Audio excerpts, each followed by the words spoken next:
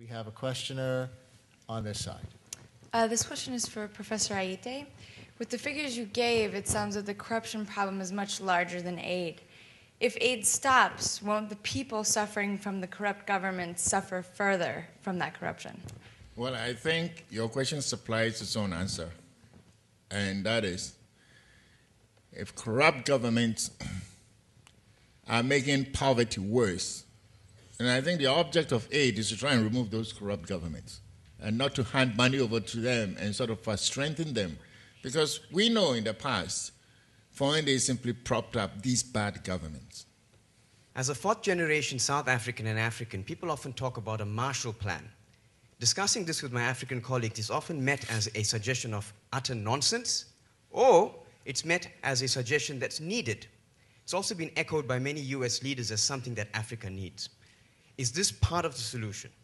The Marshall Plan is actually an interesting example for many reasons, because that actually worked out to, just for reference, $85 per European per year in constant dollar terms. That was to a rich country doing a bunch of stuff after a war.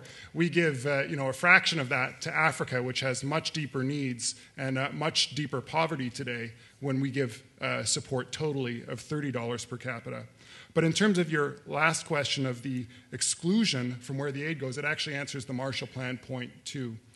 I think the basic proposition has to be that the Africans are empowered, the African countries, the societies within those countries are empowered to put forward their own plans, to put in action their own proposals. That's actually what's happened with the Global Fund to fight AIDS, TB, and malaria.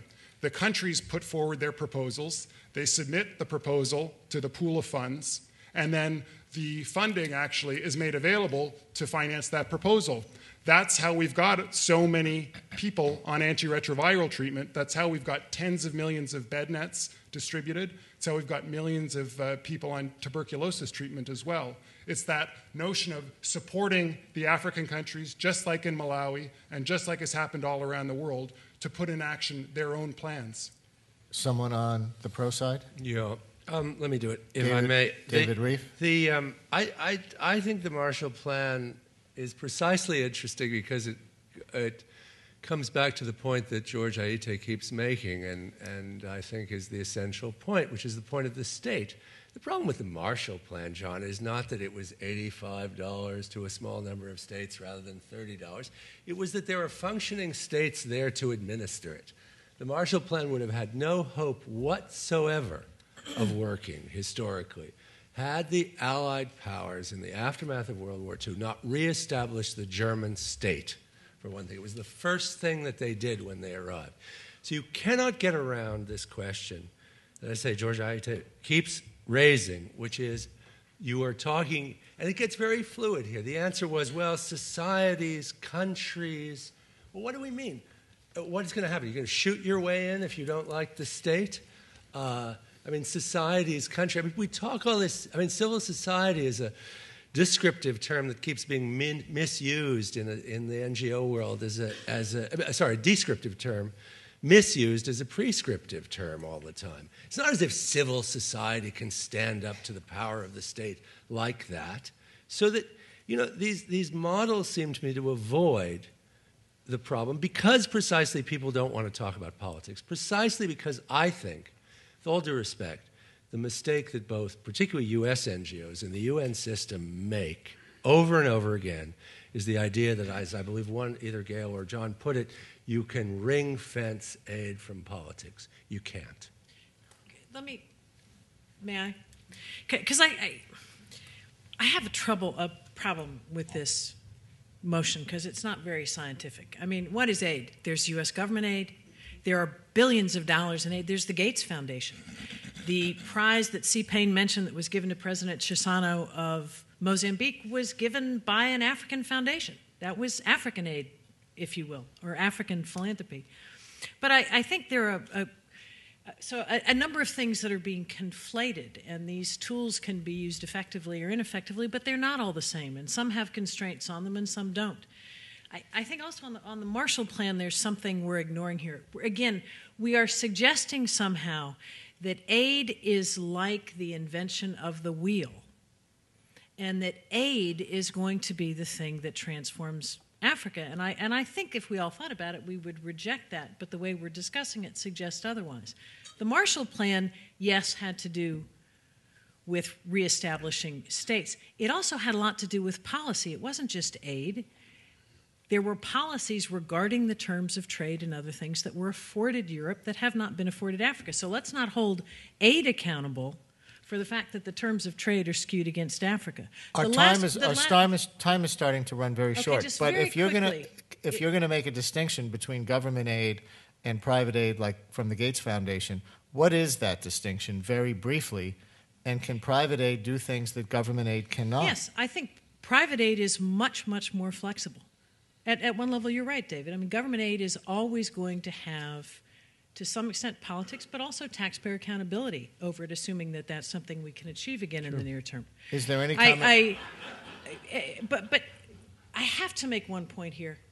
I think it is a gross disservice to Africa to suggest that all African governments are corrupt, that every leader is evil, that there are no African states. Africa is a very, very diverse place.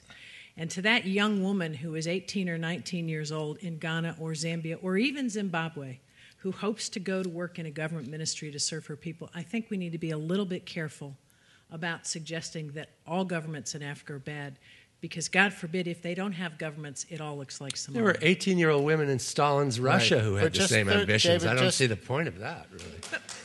Just 30 seconds on private aid. Is there any common ground there? Is Gates Foundation aid? It used to be said in the 90s when George Soros had more money that he did what the United States didn't have the money to do. I think this is quite an interlocking net of institutions. Aid is a system. It's an international system. And the idea that somehow you can say, well, governments, that's not good, but somehow Gates or Soros. The truth is, this is one system. And again, it's a system that doesn't work. Okay, one more question from the floor. Who's got it? Yes, Bill Hartung from the New America Foundation. There was brief mention of things like military aid, arms trade, war. So I figured I'd have a nice narrow question for the last one. Do you think that aid, military or economic, can be part of a platform, can contribute to an effort to reduce conflict in Africa? Generally, when you talk about foreign aid, of course, there are several types of aid. There is humanitarian aid, assistance, relief, like, those that the rich countries send out to victims of earthquakes and flooding and that sort of thing, humanitarian aid. And then there's military aid. And then there's official development assistance, ODA. That is what technically is called development aid. And I think this question is about that type of assistance. 1 minute from this side. Yeah, could I just say I think it's important to keep in mind how poor much of Africa is. So it's actually not the right comparison to compare to Europe, which was, poorest country was maybe $5,000 per capita 50 years ago, 60 years ago. We're talking about countries at $200 per capita, where a bed net or $8 for a school fee makes a big difference. So if you want to actually prevent conflict in places where the rains fail and people fight and conflict is exacerbated when the rains fail because there's not enough food, I would support fertilizer and seeds to grow more food. This is a really practical point. I think we need to understand also that there are so many countries with great governments, and if there are 16 or 18 or 25 or however many where we can all agree the governments are fantastic, if it's just about governance, why aren't those countries just taking off all across Africa? Why aren't we seeing 10% growth all across Africa?